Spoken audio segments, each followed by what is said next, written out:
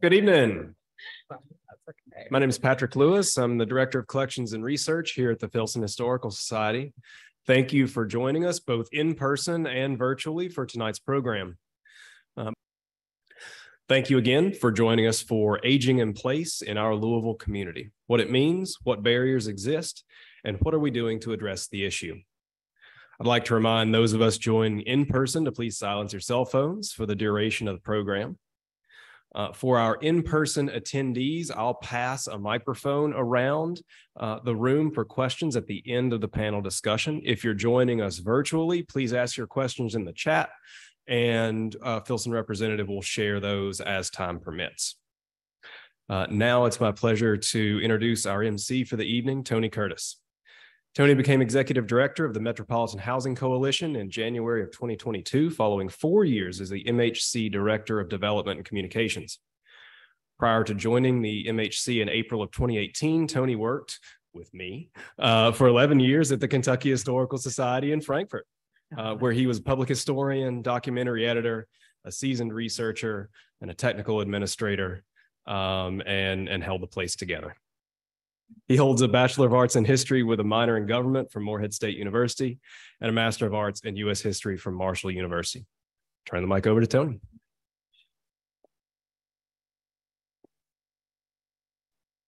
Well, thank you.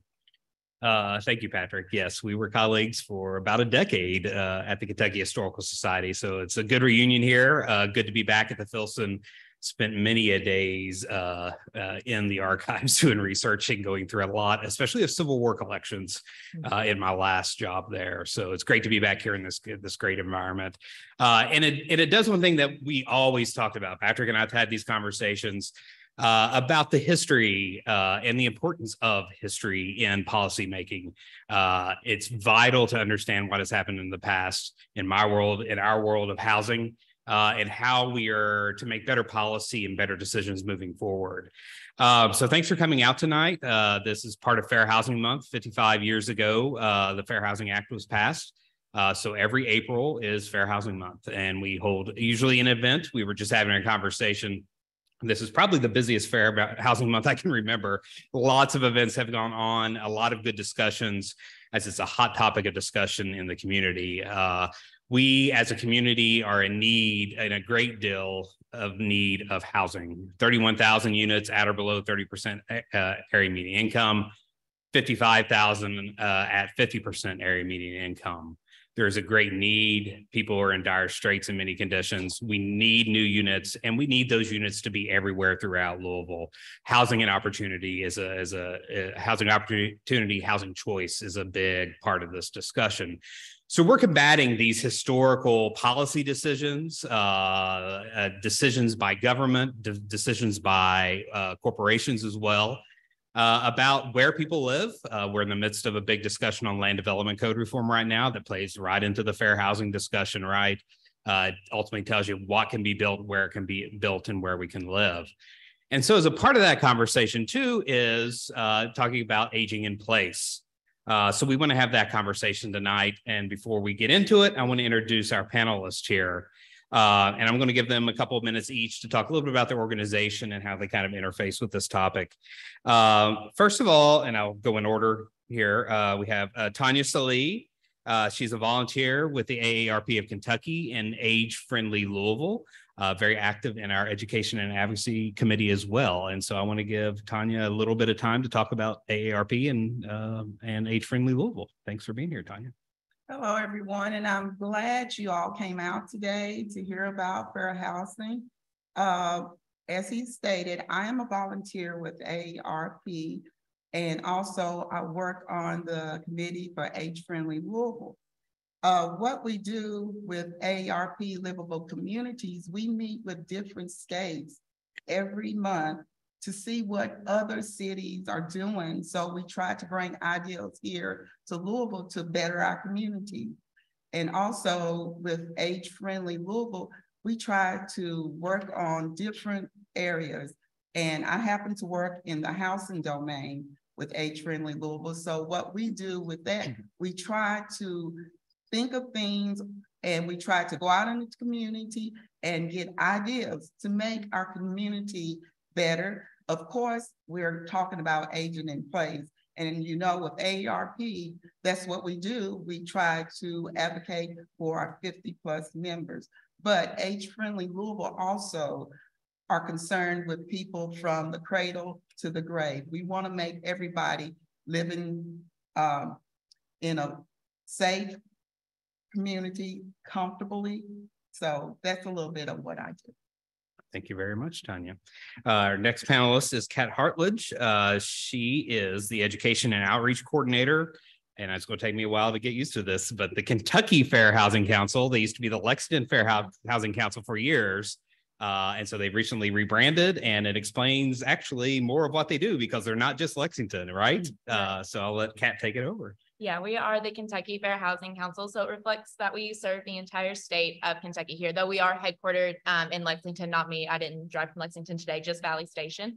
But we are a civil rights nonprofit agency, and we work to end housing discrimination, and we do that through enforcing the Fair Housing Act, which is why we're so excited to celebrate its 55th anniversary this year. We provide free legal representation for folks who face housing discrimination. We do housing advocacy, we do education and outreach, and also discrimination testing at our organization. So it's been a really fun Fair Housing Month. We've had a lot of great discussions. I'm really grateful for all the folks that came out. Thank you very much, Kat. Our next panelist is Laura Grabowski. She is the Director of the Louisville Metro Government Office of Housing and Community Development. So Laura, take it away. Sure. Good evening, everybody.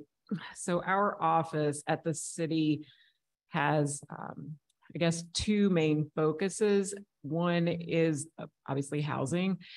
We have funding available to provide to developers to build some of these affordable housing units that Tony talked about. Some of those have focuses on seniors. Some of them are more family related. And then we provide down payment assistance for people who are interested in purchasing homes. We also have home repair grants that are mainly used to help keep seniors in their homes. The other side of our team focuses on vacant property issues. So if you've driven through neighborhoods or you start seeing boarded up houses, that team has about 5 or 6 people who really focus on that. City foreclosure, demolition, the land bank, trying to get those properties back into the hands of neighborhood residents. At the city, this is not my actual team, but we also have an Office of Aging and Disabled Citizens, and they do a lot of education and advocacy around that. We do work with them quite frequently on some of our, we're more of the built environment, more of the bricks and sticks part, and they do more work with actual clients and providing services. So anyway, thanks. It's good to be here tonight. Thank you, Laura. And our last panelist, George Sanders. He is the Chief Impact Officer for New Directions Housing Corporation. I'll let him talk a little bit about his work. Well, it's great to be here, and good evening, everyone. Again, I'm George Sanders, Chief Impact Officer at New Directions. I've been with New Directions for about 6 years after a fairly extensive corporate career, and I love the work that I do. It's a lot more fulfilling than selling widgets, I can tell you that. At New Directions, our focus, we're a community development corporation, and our principal focus is on providing affordable housing for individuals of very low income. We've got 900 units, and most of those are occupied by individuals whose income is 30% or less of the area median. We've been in existence for 52 years, and our origin is out of the St. William's Church in West Louisville. We are an organization that runs a number of different programs. Repair a Fair is our signature volunteer program. On an annual basis, we engage around 1,000 volunteers who go out and do free home repairs for elderly and disabled homeowners.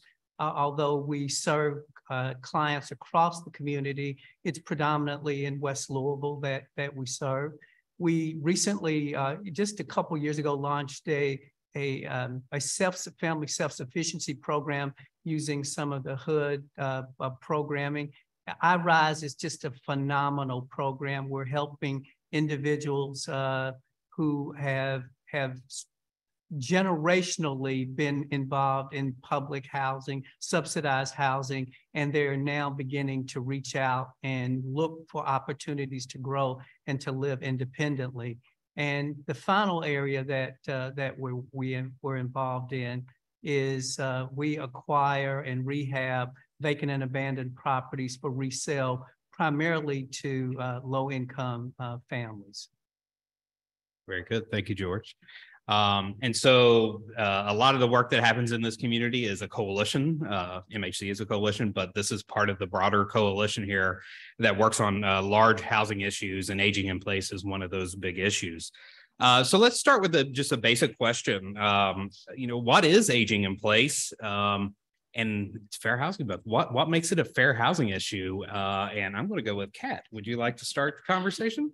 Sure. So aging in place is just the ability to live in one's home safely, comfortably, and independently as you age. So it's just being able to make those accommodations and to have a safe place to stay as you get older. It's a fair housing issue. Well, first of all, what is fair housing? Is the fair housing prohibits discrimination on the basis of one's protected classes. So the protected classes under fair housing are race, color, national origin, religion, sex, familial status, disability, and sexual orientation and gender identity. So with all those combined, we see cases for folks in order to be able to age in place, right? There's a lot of components of that. The most common one is disability. So we'll get a lot of cases for individuals to be able to stay in their home. They'll need to make a reasonable accommodation or a reasonable modification to their home. So those are just making slight changes. It could be that they need to be moved to a unit that's maybe on the first floor. It could be needing to put handrails into your bathroom, anything like that. You have the ability to ask to do so through the Fair Housing Act. So we often help individuals with that. But it also comes to play in other ways. We have seen it with gender identity and sexual orientation in same-sex couples trying to make sure that they're able to get into senior housing and be accepted as a couple. And also when we think of race, because through racial discrimination, we've had people get blocked from being able to acquire wealth in their housing, being able to buy homes, especially I think we think the Fair Housing Act was only passed 55 years ago. So there's a lot of individuals who didn't even have the protection when trying to buy a home, right? So there's definitely a big wealth gap in housing due to racial discrimination that also plays in so when we get cases like with appraisal discrimination or things like that block individuals being able to get that housing wealth, that factors in as well. Very good. Any of the other panelists want to jump in on this question?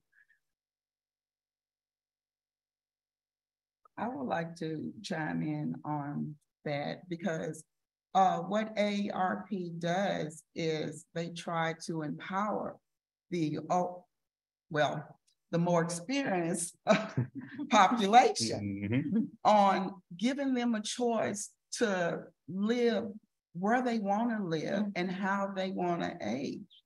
And so what they did is they did a survey and what came up was over the majority of them chose to live in their own homes. That's what they wanted to do. And only like a third said, okay, we'll consider moving to another community. But there you see, people want to age in their own homes.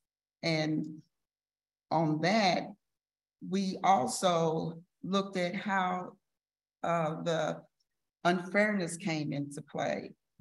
If you want to stay in your own home, there have to be public service in that community. So to me, that was a little bit unfairness because if you walk the communities, do you see all of those services in the community? So we felt that that was unfair. So as far as the integrated land use, they need to take a look at that to make sure that the commercial and retail uses are there, along with transportation. Transportation is another one. As we age, we don't want to drive or we can't drive. So in that community, is there adequate transportation? It's not fair because we can't drive anymore. So we need to look at that transportation in that community. And also, as I stated, we want people to have choices. So there's housing. So is there adequate housing for accessibility? Is there adequate housing for the person who don't have that income level? So we felt that was unfair. Thank you, Tanya. Did I see you, George, wanting to say something? Yeah, from a New Directions perspective, our primary service is providing housing. So we are a landlord, and as a landlord, then we have to respond to the needs and requirements of our resident population as they age. Disability is probably, from a fair housing perspective, that's the biggest issue that we have to contend with in terms of responding to the disability of our residents. We have a policy that's very focused on responding, putting in handrails, grab bars, trying to position the units so that we provide access through wider doors as we're remodeling. We're in the process of remodeling a number of our units now, and we want to make sure that those units are reconfigured, rehab in a way that allows them to be occupied by elderly residents. On the other hand is our repair program for existing homeowners. This is something we've been doing free home repairs for 30 years. And one of the things that we noticed is that we do a repair, put a new roof on a home for a resident, and then we go back the next year because they asked for, in addition to the roof, they also needed some drywall work done, but we could only afford to do one year. The next year we plan to go back and do the drywall, and we find out that residents no longer there. Well, what happened? Well, they didn't have the ability to have free movement in the house because of mobility issues as they aged. And so one of the things that brought to us was a recognition that we need to be responsive to the needs of that population by doing aging in place rehab of the home, where we would say, okay, if you're an existing homeowner and you now need ramps, or you need a handrail, a grab bar, or you need maybe you're falling because of you're going to the bathroom at night and you can't reach the light. And so we put in motion sensitive lights.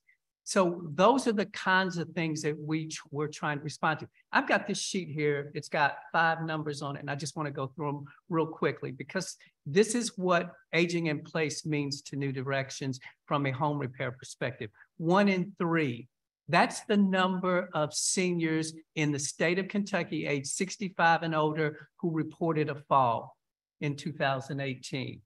10% of that third, 10% of those required hospitalization. 651 million. That's how much money was spent in Kentucky in the years 2019, 2020 for medical treatment as a result of falls. 57,000. That's the average amount that was spent on individuals who fell in their home in Jefferson County in 2019.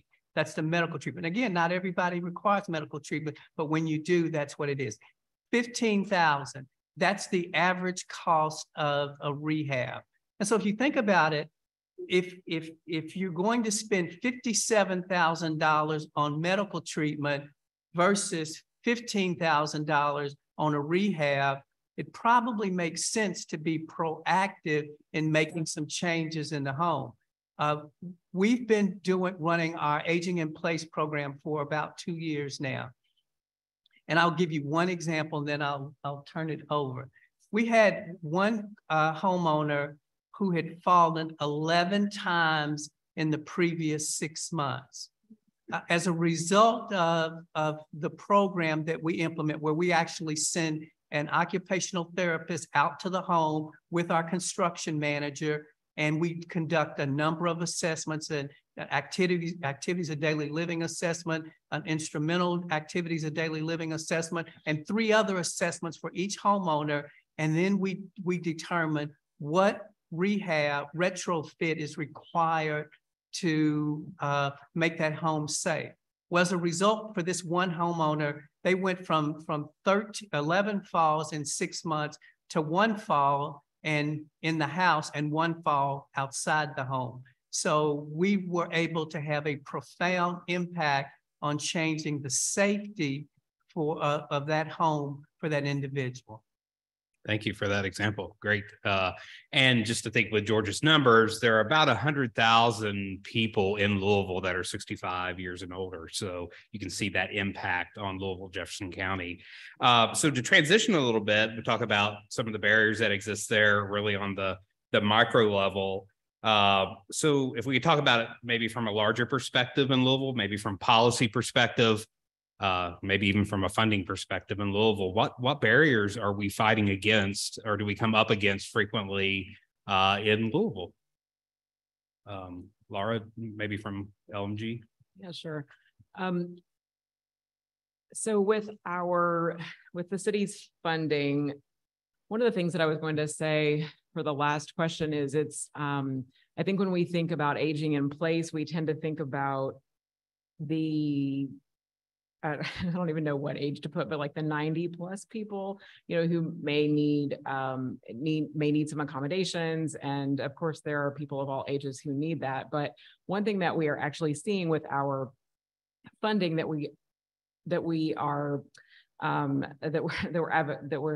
allocating, sorry, I couldn't think of that word, for senior apartments, whether it's new or preservation, is now, I guess, that the baby boomers are hitting this age. People really want activity. So where, yes, we have to think about grab bars and larger doorways. I just went to a grand opening last week, and they had added a fitness center, a hair salon, a community room, and a dog park outside, because people, especially older adults who might be living alone, really, they wanted to bring their dogs. So I think it's important to remember that they're, aging in place, whether you're a renter or a homeowner. I think, like Tanya had said, you want amenities. You still want to be as active as possible.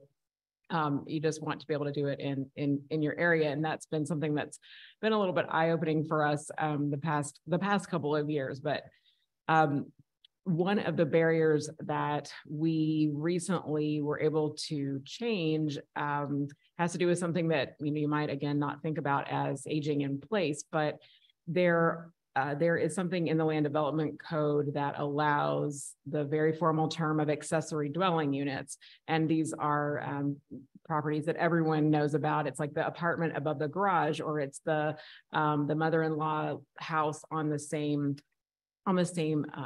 piece of land.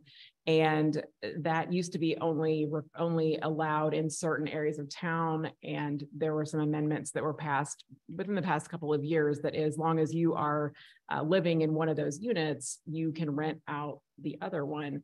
And what we've seen is that a lot of older adults, this has been pretty popular, at least with the questions that we're getting, because they own a house, it's big, they would like to downsize, but they're not really ready to completely move. And so either they have moved into the smaller piece on the property, and then they rent out their house, or their children move in or whatever, or they stay there, and then they're able to have, we've also seen that from people who their parents have moved into the actual accessory dwelling unit. So Tony was talking about the land development code. One of the, a major change that we're attempting to make is that we would like to be able to get multifamily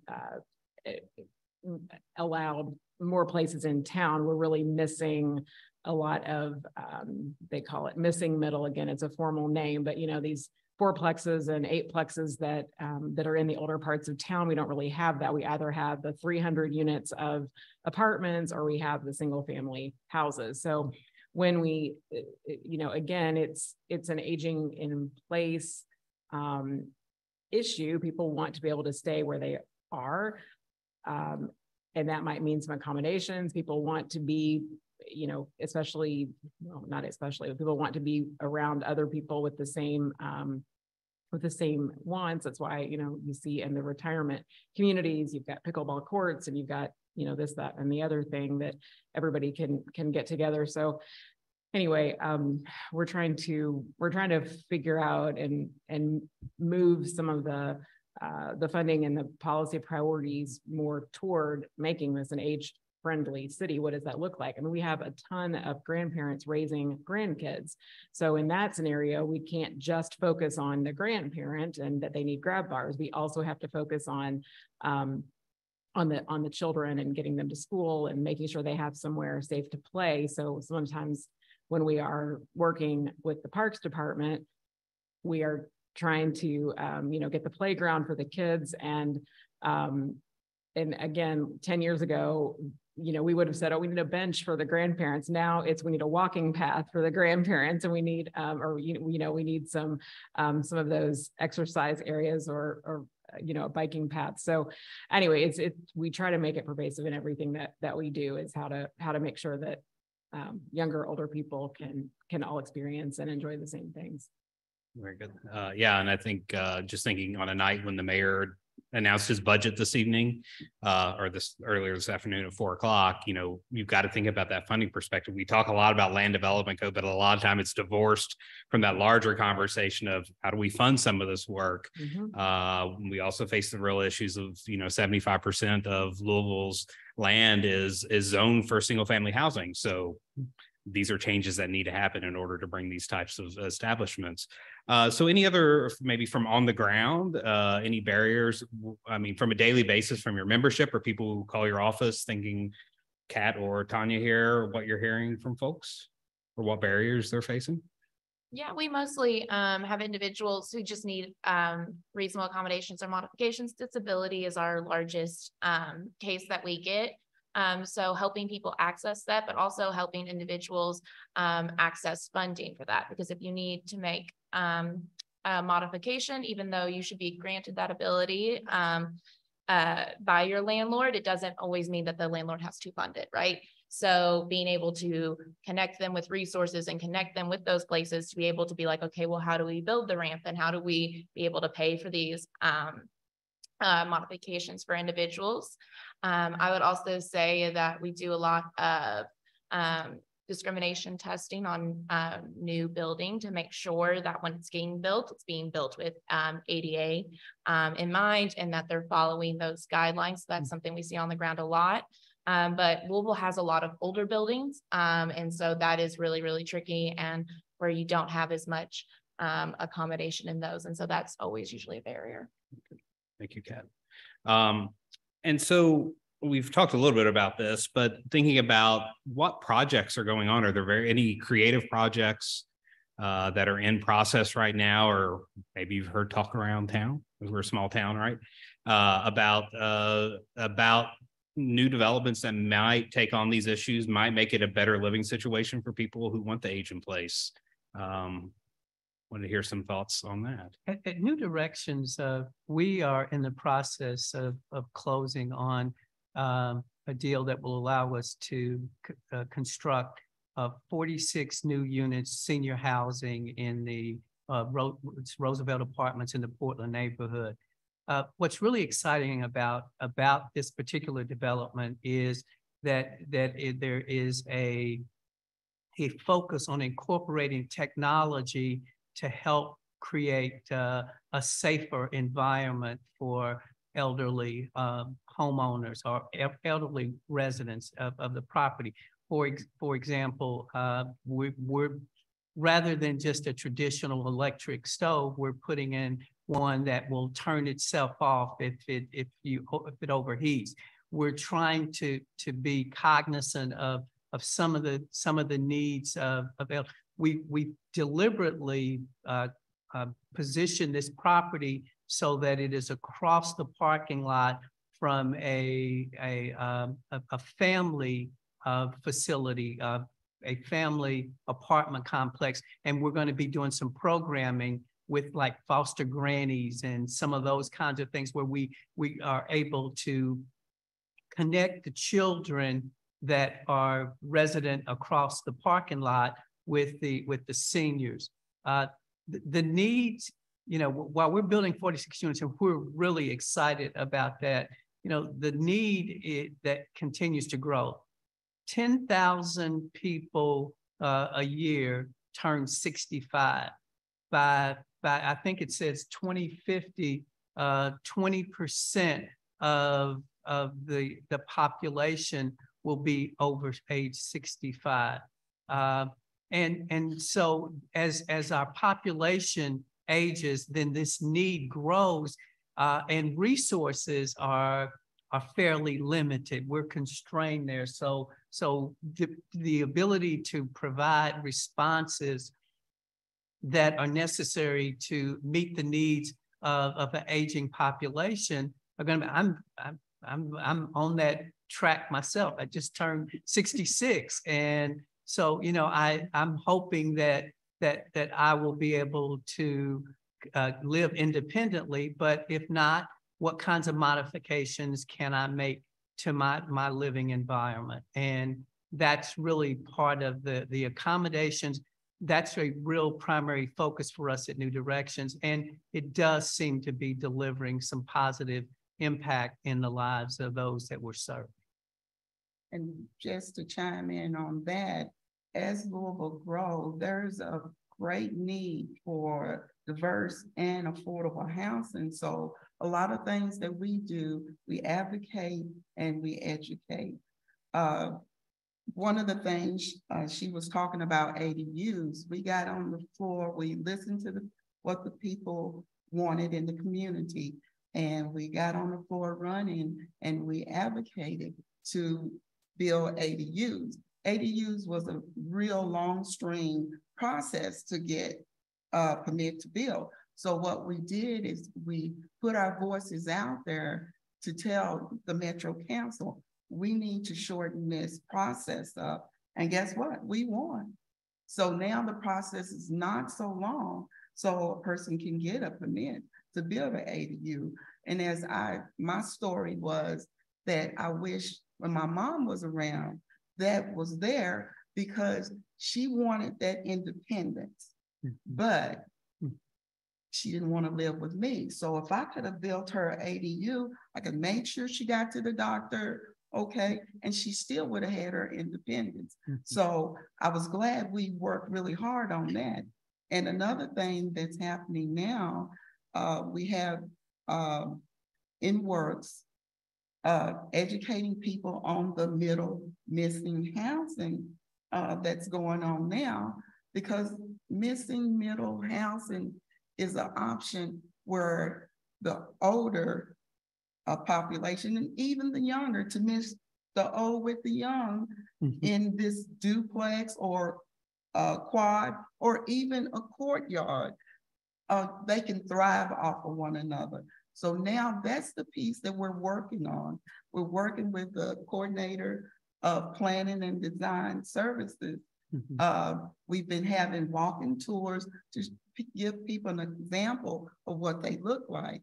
And of course, you know, the one barrier that we have is zoning, because you just can't put up that type of housing anywhere because of the zoning. So we're going to try to work on that piece to get that lifted so we can get this middle housing. So as you say, I'm part of the baby boomers, my empty nest, but I want to converse with people. So if I'm living in a courtyard, I can deal with the young, the old, and it won't be so expensive because we're on one piece of property and it won't be high rent there.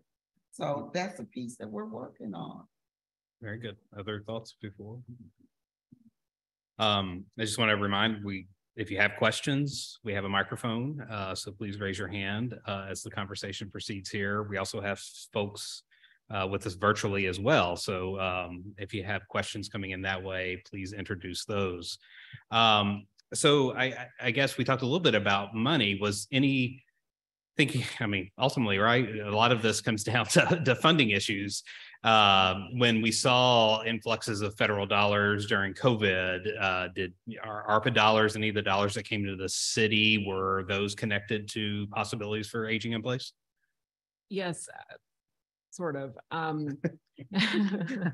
So the American Rescue Plan dollars have been, I don't even know what to say about them. I mean, it's more money than I thought I'd ever see in my career. And the council and the administration dedicated more money than they ever had to affordable housing. So one of those things that we talked about earlier is there are new units being built, and some of those are specifically for seniors. I know that there is one that our team has been working with the developer on. It's on Hurstbourne, so it's a Hurstbourne senior apartments, and that is a bit unique for us because it's pretty. We just don't often see affordable housing in the East, so we of course want to see that more frequently. But anyway, so that's one option. But what I actually was going to speak about was one of our huge needs in town. We've all alluded to it a little bit, is if you're a homeowner and you need repairs, either for aging in place specifically or for deferred maintenance and aging in place. And the city runs a home repair program. It's grant funds that pay contractors to do this work. And so in the American Rescue Plan, the council dedicated an additional $4 million for home repair grants. So this current fiscal year that we're in, that runs July to June, we have more funding than we've ever had. It was $8.5 million. Now, what we've done with that is we have prioritized seniors. Most people who apply for this program are under 50% area median income, and most people are over 62. Not everybody, but the vast majority. So we've prioritized seniors, and people with this disability. And when we opened on July 1st, we have enough funding for about 350 people, and we had 1,100 applications in 7 hours. So, I mean, going back to the last question, when you talk about barriers, I mean, I don't even know what the amount of money is that would be needed to really fill this need. We had to close the applications, and we're still working on getting those people served. And what we then did was we had to overlay people who had a system failure. There was a lady who sat in my office on July 1st, and I was helping her with her application, and she said that she laid in her bed at night and looked up at the stars because there was a hole in her roof. So, we had to, so it wasn't just, at first we thought, oh, we'll prioritize seniors. And then it's like, okay, essentially everybody's a senior. We'll prioritize seniors and, people with disabilities. Okay, that kind of, and then it's like, okay, finally failing systems. So, I mean, we have some real challenges in town with our senior population, especially those of low to moderate income, because there's just been a lot of deferred maintenance and there is no access to capital. And that's going to get me to another thing, and then I'll stop talking. But then what we see is when we start talking to the homeowners, this is a grant program. It doesn't require repayment, but we do have to get income information. And so sometimes people tell you a lot more information than even you need. But what we've seen is a lot of predatory lending practices geared toward our seniors. And specifically, like 2 weeks ago, there was a woman who had needed funding for something to help her family, and she had gone and taken out like a refinance on her house. It was paid off, but it wasn't through a normal bank, and it had terrible terms. And so one of our nonprofit partners worked with her to get her back on something. But the point of that is that the house appraised at $100,000, and I think she needed 50. So she could have easily gone to a bank, is my point, standard financial institution. And that's what our nonprofit partner did. So that's one of the things that even our intake team and our rehab specialists, when they're out, we're training them to look for that, because these are the people who are knocking on the doors, and taking the equity that has been, built up over decades. We also have a partnership with Legal Aid, where we get our home repair clients in to get life planning documents. They don't call them wills because nobody likes to talk about dying, but it is in a very important way to prevent vacant and abandoned properties. And it's a very important way to, of course, keep your wealth within your family. So we even though we are the building people, we do see the need. There are lots of them. So it's not just for the bricks and mortar. It's also, for the wraparound services to go with that too. I just want to follow up on that point. If you're a homeowner, it's recommended by most housing experts that you set aside 1 to 3% of the value of the property on an annual basis for unexpected repairs. But if you're living at 40% of the area median income, you struggle just to pay your bills, buy food, pay for prescription meds. And so what ends up happening is deferred maintenance. Right. And then it gets so bad at some point that the homeowners end up walking away, which creates the proliferation of vacant and abandoned properties. And so the work that the city is doing, the investment that they've made, and the work that New Directions and other nonprofit partners are doing is critical to trying to arrest some of that growth in the number of vacant and abandoned units, and also give that homeowner an opportunity to remain aging in place in their home, and to create generational wealth. Because if we can arrest those problems that are impacting the structural integrity of the house, the safety of the house, the homeowner stays there, they pass it on through a will, hopefully, to the next generation, because a lot of these homeowners do not have end-of-life documentation in place. And so it really becomes important that we take these kinds of rehab steps in order to stabilize the neighborhood. Very good, thank you. I'm trying to figure out where I want to go with that. That's I guess thinking about repair programs, and back to the funding issue again. So city level, state level, federal level, where are the dollars coming from for these types of programs? Yeah, for us, for the city, it's mainly federal dollars, and it really is mainly federal dollars. What we really see is that we need, my team laughs at me because I call it an ecosystem, but we need an ecosystem of home repair programs. So when, on July 2nd, when we can't take applications anymore, we tell people to call New Directions. New Directions only has a certain amount of slots in repair fair. There are a couple of other nonprofits that have tiny programs, but otherwise our staff has to say for the next 364 days, we don't have anything. And they're listening to I have a hole in my roof too. My furnace isn't working and it's 5 degrees outside.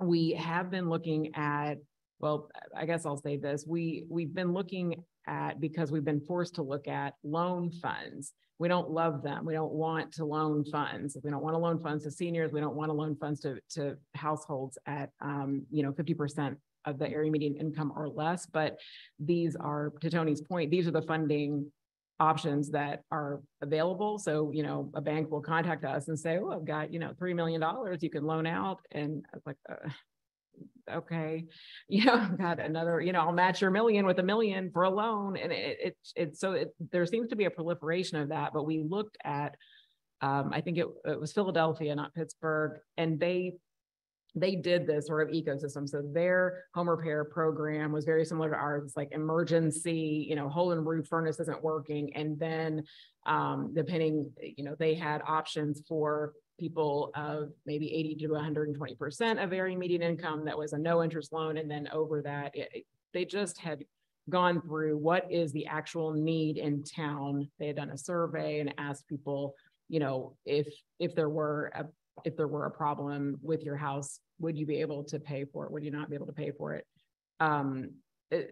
So anyway, I know I'm getting off of the topic, but our main funding is federal. That also comes with strings, and it also takes a while to spend, and I'm not complaining federal government about it, but I really think we in Louisville need we need way more options for this kind of deferred maintenance for everybody, but especially specifically for aging in place.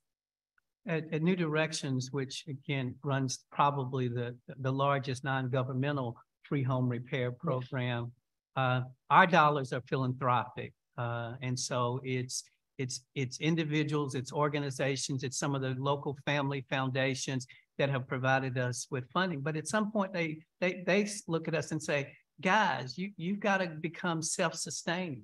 We can't continue to fund this program because that means that we can't provide funding to other organizations. So that therein lies the challenge for us. We intentionally limit who can qualify for a repair. You've got to be at 50% or less of the area median income. You have to be age 60 or older. And the reason for that is because we are oversubscribed. Even with those limitations, we get 400 requests a year. We are able to help about 225 to 250. So every year we know that something close to 40% of the people who ask are going to be turned away. And for those that do ask, that need help, they say that they need a roof. We've got a volunteer team that can come out and clean the fence row. We can't do the roof because we don't have the dollars to be able to pull that off. And so it becomes, financing is a real challenge. You do make an impact and you smile when you know that you've changed someone's life and they're now able to live comfortably. But then you look behind you and you say, oh yeah, but I got these other 50 people that are waiting in line that I can't assist. Good. So I have a legal question like 5 minutes ago, and then somebody said, well, the different questions are how to get over. So originally I was going to ask, when you guys are building these new developments and you're thinking about your own population and maybe with the idea that they're going to age in place, you know, are you thinking about locations that are providing for complete streets, their sidewalks and their lights and there's a bus route and all those things. And then the other question I had was, I understand you guys are looking at people who have holes or the furnace is gone, but in terms of aging in place, have you thought about certified aging in place specialists who their whole job is to find ways to keep people in their home and maybe they can come up with more economical ideas and then you can develop a stretch further to do those not totally, but other things that are important. Can I answer the second question first? Okay. What we do through the New Direction Aging in Place program, someone contacts us and says that they need repairs. We triage that and look at it and say, okay, what is the specific need? Some of the work can be done by a volunteer team. And so we will assign a volunteer team to go and do some fairly light work. Some of that, sometimes it's high skilled, but it's mostly low skilled kinds of issues. Then we also, the next level is a contractor where they need a new HVAC system. We'll put one in and we have a contract with a firm that does that kind of work. And then the third area is where someone indicates that they need handrails, grab bars, they've fallen. And what we do in that case is that we send a certified occupational therapist, a licensed occupational therapist out to the home, and they conduct a number of assessments. They observe the homeowner moving around. How do they navigate their home to determine what the fall risks are, what needs to be done. So when they say we need a handrail or a grab bar, it's not just let's put a handrail around the toilet or in the tub. It's at what angle, at what length does it need to be? So these decisions are being made by an occupational therapist who is licensed, who understands, leverage and what it's going to take in order to get out of there. Do they need the vanity to be lowered? Do we need to convert this from a bathtub, clawfoot tub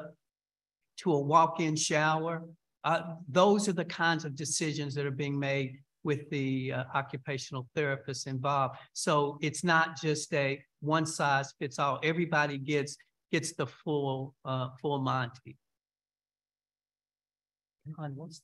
You're gonna answer? I think so. So to the first question, yes, when we have funding available to affordable housing developers, we have a pretty intense list of scoring criteria, and everything that you listed is part of that, whether it's senior housing or not senior housing. Developments will score higher, if it is near a TARC line, if it is walkable, if there are street lights, if there are amenities, if it's frankly in an area where there isn't a lot of affordable housing already. But and then I'm trying to think on the aging in place. I guess what I will say is most of our clients are seniors, but if someone is calling with, I need a ramp or I need, that's their main complaint, we have a partnership with Center for Accessible Living where we provide funding to them. And so a lot of people will go through their program, and that is one thing that they would do. But I would actually be open to thinking about that for our home repair program. I think our inspectors do, the best that they can do. They'll purchase like thermostats that are, kind of big with big numbers, and they are trying to work through, what do you need? But they're certainly not certified aging in place specialists, and they're not probably looking 10 years in the future. They're kind of to your point about the hole in the roof. They're really trying to deal with like survival mode. Let's get you to stay in this house for another 5 years. So I think that's, I like the idea. It's a good one. Okay. In the back, we have a question. Thanks for this discussion. It's very relevant today in this month. I feel like Louisville, and my opinion now is 7th generation strong Louisvillians. And I feel like Louisville was originally historically set up to be a city that was thoughtful and helpful to aging in place. We were a walkable city with many services within communities, full of neighborhoods. But we lost those services. We lost the small grocery store or down the street, the hardware store. We could get to their home. So what would you suggest, any of you, for me and other citizens, what is the best way for us to advocate and get those services up in our neighborhoods so that we can get a good place and not have to move here across to Easton or to the city? I'm in the downtown central business district, resident currently, and other lives in the Limerick area. We were originally having apartment partners, whatever that would be, and then a very expensive and multiple neighborhoods, including the West End, the South End, around our center generations. So how can we advocate for grocery stores and all of those other centers in the Gap? So I will answer this partially because I also heard the mayor's budget address at 4 o'clock today. So this is very new information to me as well as everyone else. But I'll start by saying it's not necessarily our office, but in our cabinet economic development, that is one thing that they really work on, is trying to get the businesses back.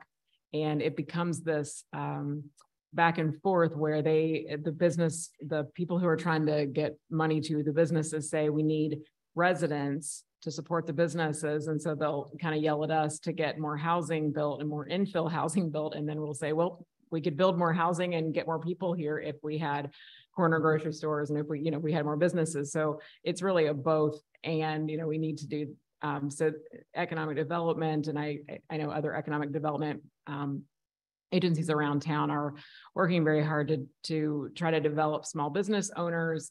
And then on our vacant property side, we are trying very hard to get the corner stores that were abandoned and, hopefully are still standing back into the hands of responsible ownership, which is a whole other set of challenges. But in the mayor's budget, he announced a couple of things that speak directly to your question. One was $6 million in subsidies for grocery stores in food deserts where there aren't any. Don't have any other details about that other than I know that would, he mentioned in his budget address that would support downtown and in the West grocery stores. And then there was, I don't remember the amount, I want to say like 8 million for a downtown revitalization fund. And again, I don't have a lot of details on that, but it sounded a little bit to me like it would do what you're talking about. We obviously need, especially in the central business district, some revitalization and some new things coming along, and hopefully new affordable things, because that's then the other side of it. We don't need we probably need the fancy grocery store, and we need the not so fancy grocery store. So I think that there is a lot of momentum to make that happen. And those are just a couple of options that may be coming shortly. And one of the things that I had mentioned that we're working on, and it's that missing middle housing. That's one of the things that'll bring the neighborhood back together. I would think so also. And like I said in the beginning, we see those things, and half of the things are listening to the community, and also the community need to go get in that policymaker phase and let your voice be heard of some of the things you need out there. They're not going to change anything unless we start telling them, this is what this area needs, and we have to get in their face. Yeah, and if you're looking as an individual places to start learning, I think Center for Neighborhoods offers classes you can take to really start to learn about how do you do this advocacy work, and how do you talk about building a better neighborhood, or just find the organization that's doing the work that they're yes, that's it, that's what I'm about, and follow them. They usually have good opportunities to do that advocacy work too. I think one thing I'll add is that the city, the county, we are close to out of green space to build.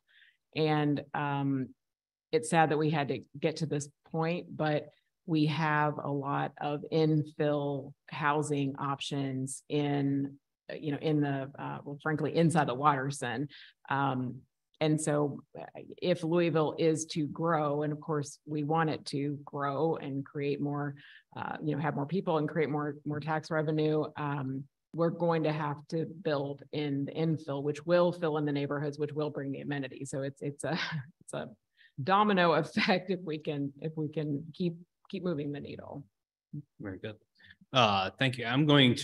I have one more question. I'm going to start to wrap things up, but I wanted to thank again the Filson Historical Society for hosting this and partnering on this event this evening. We need to have more of these conversations in these spaces.